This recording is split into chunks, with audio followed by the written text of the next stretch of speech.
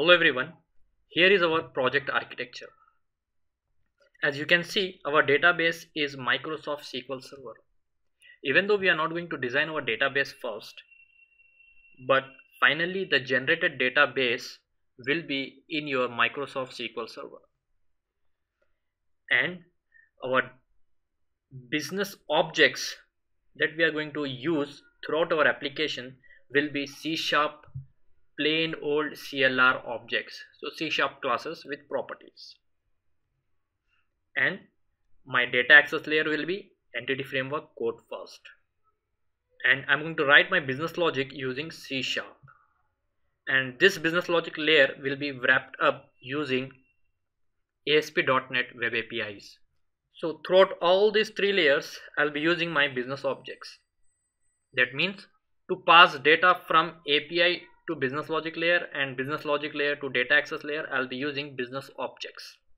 And this service I'm going to use it in AngularJS UI. So my UI will be AngularJS. So that is nothing but web client.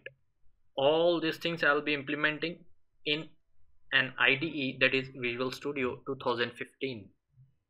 So this is our basic architecture.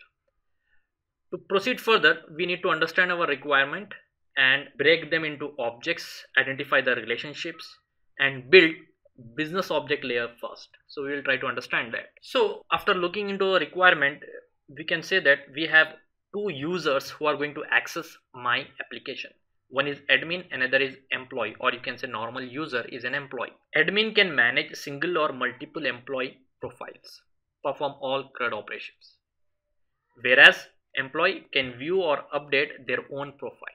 Now you can see that I have admin, employee and profile as objects that I can pick up from this. Admin and employee, both of them are employees, and the complete information about an employee is nothing but profile. So what I can say, I have an employee with two roles.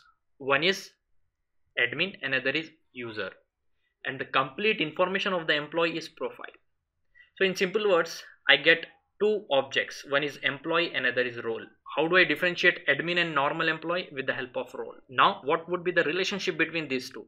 So say there is a role admin, so I can have n number of admins. If there is a role user, I can have n number of users or n number of employees. So normally the relationship between role and employee is one to many. One role can have n number of employees, but in reverse, one employee belongs to multiple roles. For our requirement, we are not giving that feature. You can see that objects we have role and employee. Roles you can differentiate with two records, say admin and user. In future I may get many other roles. I may get a role HR, I may get a role for accounting, accounts manager. So I can extend this application to any level, and I have employee. As you can see, the relationship role and employee one to many. Now that means I'll get two objects, or you can say two classes. One is a role, another is employee, and role ID will be foreign key in employee class, or role ID will be a referential in employee class. So that is this. So this is my business object layer.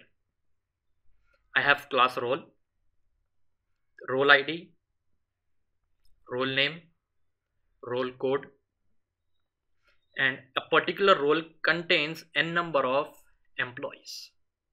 Now what is employee? Employee is there. Employee ID, first name, last name, the complete information, and role ID. Role ID is the reference that I am getting from role table. So anyway, this is our business object layer. That means we will be creating a class library. So the first step that we are going to perform here is creating a class library, name as eis.bol, business object layer, and we are going to add two classes or two objects, role.cs and employee.cs.